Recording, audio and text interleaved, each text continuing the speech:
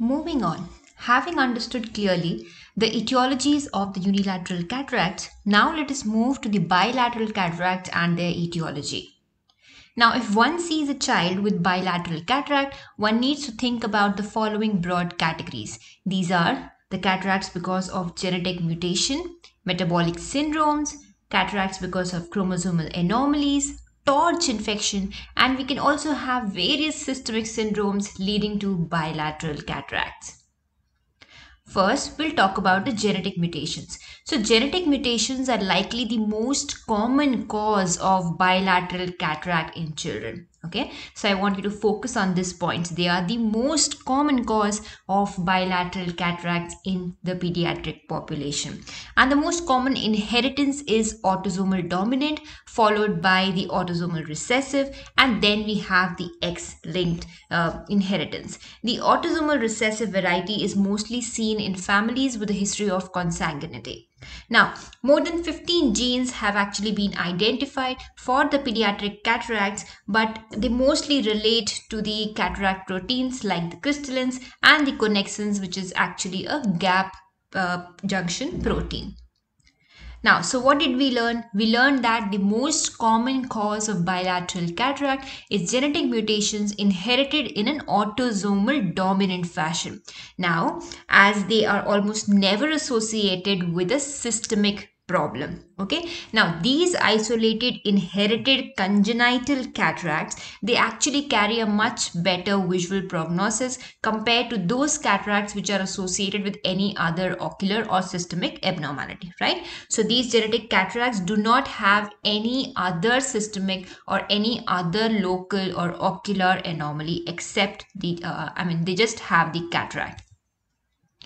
So now we are going to move on to the next etiology of bilateral cataract, and that is the metabolic cataract. So we have 6 etiologies here that we are going to discuss. So we have the Galactosemia, Wilson disease, Fabry disease, Lowe disease, diabetic cataract, hypocalcemic or parathyroid tetany related cataract. So first let us talk about the galactosemic cataract. Right, so as the name suggests, these are the bilateral cataracts which are seen in galactosemia. Okay, so what is galactosemia? Galactosemia is basically an autosomal recessive inherited congenital disease characterized by an inborn inability of the infant to metabolize galactose. So they can't really process milk. Now, the galactosemic cataract is basically, to understand that, you should understand a little bit about the galactose metabolism. The galactose is basically metabolized into glucose through the galactose metabolism, and this galactose metabolism has 3 important enzymes. These are the galactokinase, the galactose 1-phosphate uridyl transferase, and the galactose epimerase. Now, an absence of any of these 3 enzymes involved in the conversion of this galactose to the glucose finally, okay, will lead to accumulation of this galactose in the blood. Okay, now as the levels of galactose increase in the blood, and because we do not have the enzymes of the galactose metabolism, that is the galactokinase, galactose 1-phosphate uridyl transferase, and galactose epimerase, what will happen? The galactose will take an alternative pathway of metabolism and will be metabolized using this enzyme, that is the aldose reductase, and leading to formation of an alcohol, which is the galactitol. Now, an important point to remember about this galactitol is that it is an osmotic agent. So when this accumulation of this galactitol in the lens, what will happen? It will result in an osmotic gradient increase, leading to an osmotic swelling of the lens fibers because of the hydration of the lens. Right? Now, galactosemia can basically be of 3 types. So we can have type 1, in which there is this enzyme galactose 1-phosphate UDP transferase or uridyl transferase, which is missing. Okay, and then we have the type 2, which is because of the galactokinase deficiency, and then we have type 3, which is because of this galactose epimerase deficiency. Now the one is the most severe. Type 2 is a milder disorder which is associated with galactosemia and cataract, but it usually does not have any other systemic abnormality. So that is one important point you must remember. Now, What about the ocular manifestations in galactosemia? So the cataract that we see in case of galactosemia is usually an anterior or a posterior subcapsular lamellar opacity at first, which later on becomes nuclear, and then it will eventually become a total cataract. Okay, so however, a typical description of cataract that is seen on retroillumination is that of an oil droplet cataract, as you can see here. Now, since it resembles a drop of oil. So what I mean to say is, if this is your capsule, the initial cataract, because of the lens hydration, will start forming in the subcapsular region, and then it comes in the nuclear area, and eventually the entire lens is getting opacified, so it forms the total cataract, right? However, on retroillumination, the cataract will basically resemble a drop of oil, and because of that, this cataract is typically called an oil droplet cataract. Okay, now progression of this cataract can actually be prevented, and sometimes even the some stages of the cataract can be regressed. They can regress also if milk and milk products are eliminated from the diet in the early stages of the disease. So now as we have discussed galactosemia, let us move on to the Wilson's disease. So what is Wilson disease? Wilson disease basically is a inherited disorder of the copper metabolism due to the mutation in the gene, and the gene is ATP7B gene, right? So what happens is, as the copper metabolism is affected, there will be increased deposition of the copper in the liver, in the basal ganglion, and also in your eye. And this is called hepatolenticular degeneration, because mainly your liver and also the lenticular structure, that is your lens, is actually affected. Now, an important diagnostic feature of Wilson disease that will help you to diagnose such cataracts in these patients is increased copper levels in the blood. Apart from that, the ceruloplasmin, which is a protein that binds with the copper, will actually be in decreased level in these patients. So increased copper and decreased ceruloplasmin levels is seen in case of Wilson disease. Now, as I told you that in Wilson disease, basically you will have increased copper. Now, this increased copper is going to start depositing in various locations, like in the liver, in the basal ganglion, and in the eye. Now, the typical sites for deposition of copper in the eye is basically in the deeper parts of the cornea at the level of the Descemet's membrane, where it will accumulate mostly in the peripheral area. Now, as it accumulates in the periphery of the cornea, it will give a very characteristic golden brown ring appearance, and that ring is called a Kayser-Fleischer ring, as can be seen in the first picture. Similarly, the copper can also deposit under the capsule of the lens, and it can give a petaloid appearance, okay, or a cataract, which is in the form of radiating fibers. And apart from that, this cataract will also have a brilliant golden green sheen to it. And because of this typical appearance in the form of petals of a flower with a golden green color sheen to it, this type of cataract that you see in Wilson disease is called a sunflower cataract. We finished galactosemia, we discussed about the Wilson disease also, and now we are moving forward to the Fabry's disease. So what is Fabry's disease? Fabry's disease is basically an X-linked lysosomal storage disorder. Okay, so it affects the lysosome, it is X-linked, and to be more specific, it is X-linked recessive. That means it will affect the males more compared to the females. Now, what is the deficiency here? The deficiency is that of an enzyme alpha galactose. So, in the lysosome, you have this glycoprotein, which is represented by this GL3 over here. Now, this glycoprotein is actually broken down by the enzyme alpha galactose A into various smaller parts, or it is basically metabolized, right?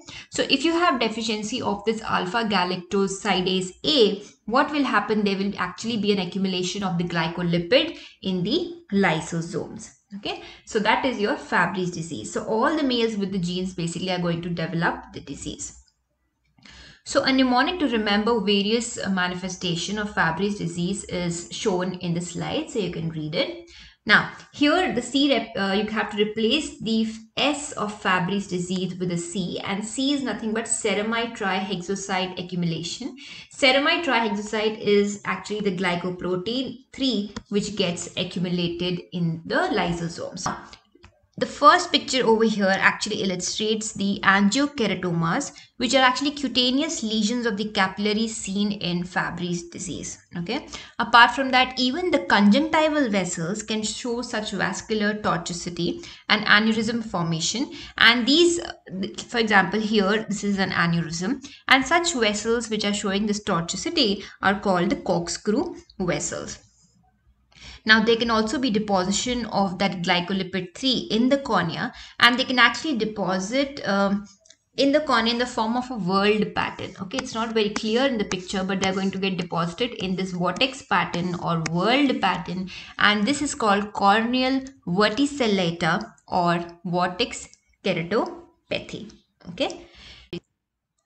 But here, what are we talking about? We're basically talking about the metabolic disorders leading to a bilateral cataract, right? So definitely Fabry disease can also lead to cataract, and the presence of bilateral cataract is almost universal in patients of Fabry disease, okay?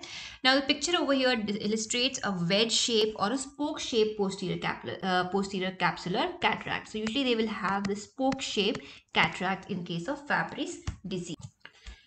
The next metabolic disease which can lead to a bilateral cataract is the Lowe disease. The Lowe disease is also called an oculocerebrorenal syndrome. It is again an X-linked recessive disorder. That means the males are going to be affected more. The gene here is the OCRL1 gene. Okay, and it's basically a disorder of the amino acid metabolism. Now here again, your brain, the neural tissue is going to get affected. The kidneys are going to get affected. And apart from that, your eyes are going to be affected. Now here, the basic thing that you have to remember regarding the kidneys in Lowe disease is that this is a disorder of the amino acid metabolism. And you will see that these patients are basically going to have amino aciduria or proteinuria. That means they are going to excrete protein or amino acids in their urine, which is also one of the diagnostic criteria to diagnose Lowe disease. Now, the classic ocular manifestation in them is actually a bilateral cataract, and the cataract is almost universal, and they will also have microphakia along with it. Apart from that, they can have congenital glaucomas. Okay, and the females who have Lowe disease are mostly carriers. They can also have opacities in the lens, but their opacities are not going to be as severe as that of the male child having a Lowe disease. Now, one very important association of Lowe disease is with that of the posterior lenticonus. So I already explained to you on my part where I was explaining you about the unilateral cataracts, what is posterior lenticonus. Okay, so posterior lenticonus can occur as an isolated ocular anomaly, or it might also be associated with Lowe disease. The next metabolic condition which can lead to cataract is a diabetic cataract. Now, the diabetic cataracts are basically rare condition which typically occurs in young children or young people with type 1 diabetes mellitus, okay, which is an insulin dependent diabetes mellitus. Now, this can happen when hypoglycemia is so acute that it disturbs grossly the water balance of the body.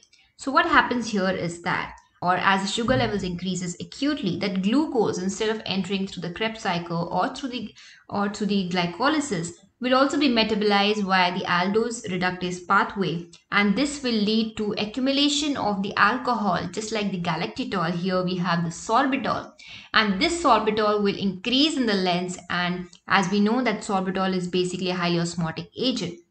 As the amount of sorbitol increases in the lens, it will cause increase osmotic gradient within the lens, and because of which the water will enter inside the lens, leading to hydration.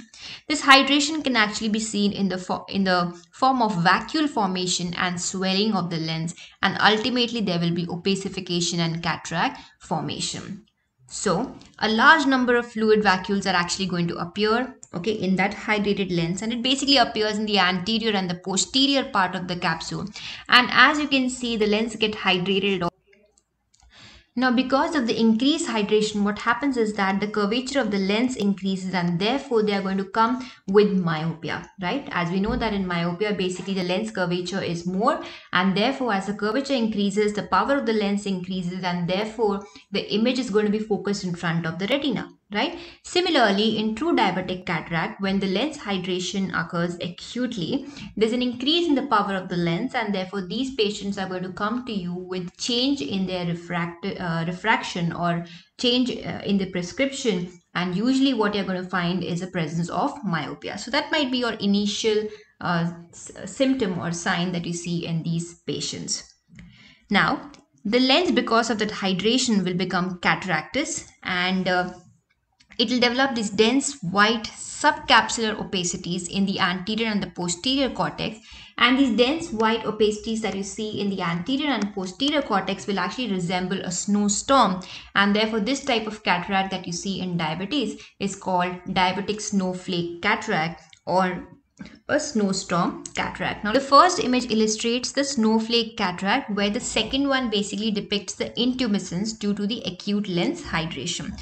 Now, remember, all these characteristic appearances that we are discussing, they may be seen early on, but ultimately all cataracts get mature, and it might not be possible for us to differentiate them just by their morphology. The last metabolic condition that can lead to cataract is an hypocalcemic condition. The hypocalcemia or a parathyroid tetany, it basically occurs when there's atrophy of the parathyroid glands, or sometimes after a thyroidectomy operation when the parathyroids might be removed along with the thyroid. This will lead to hypocalcemia.